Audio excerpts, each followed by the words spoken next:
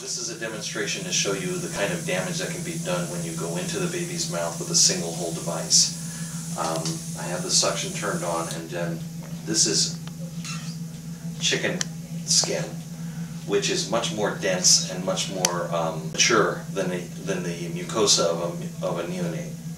And so you can see very clearly how it grabs the tissue and pulls the tissue up. That is something that can damage the mucosa of the baby's, inside the baby's mouth. A lot of times this is an unseen hurt that nurses don't realize that they're doing. They're using whatever they can. This particular device is a TB syringe. I'm going to show you other examples of devices that nurses use, all in an effort to try and get the mucus out of the baby's mouth when they're intubated. Unfortunately, in an effort to do the best job that they can without the tools that they really should have, this is the kind of result that you can get, which is a damaging effect to the baby's mouth. What I'm going to show you right now is a delete that's been cut by the nurse in order to reduce the distance that the mucus has to travel when she's suctioning.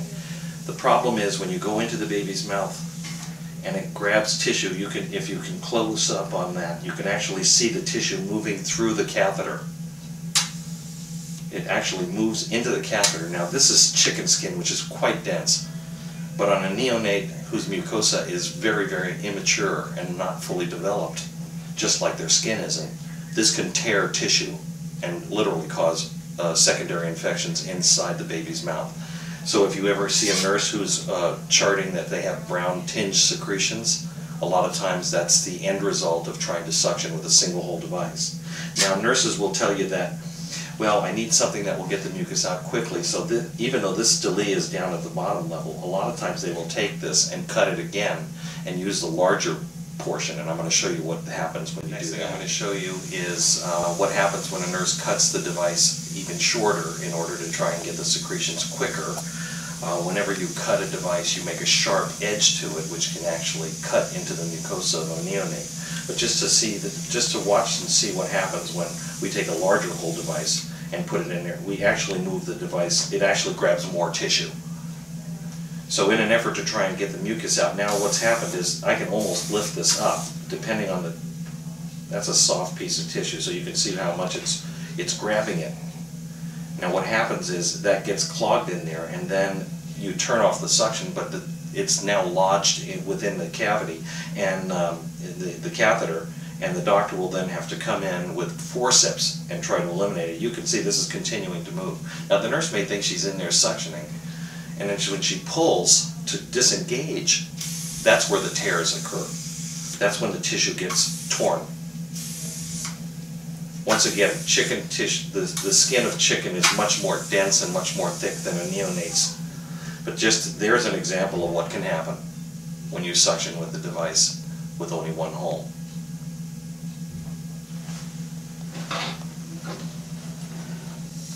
Here's another example of a single hole device that's wonderful for the nares. However, when you use it orally, you get that same response. It grabs tissue and holds onto the tissue.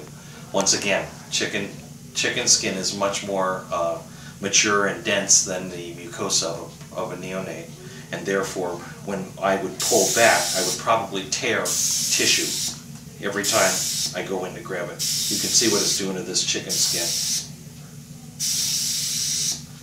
Another single hole device, wonderful for the nares, but definitely shouldn't be put in a baby's mouth. I'm going to show you what the Bebeonkers was designed to do.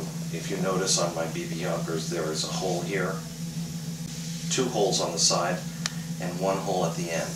The reasoning for that is so that you have multiple holes and you're less likely to grab tissue as you could with the other devices. You'll notice that when I come down directly on here, it will actually run across the tissue and remove the mucus that's there, but not stick to the mucosa. And that reason for that is the multiple holes. You can see I'm trying to, it will not stick.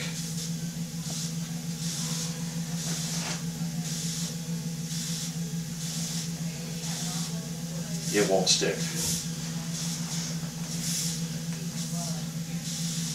Because it's got a diameter that tapers like that as you're moving through the catheter, what happens is the device never gets an equalization of pressure within here. And so what that means is the mucus can move quickly through this catheter into the suction tubing.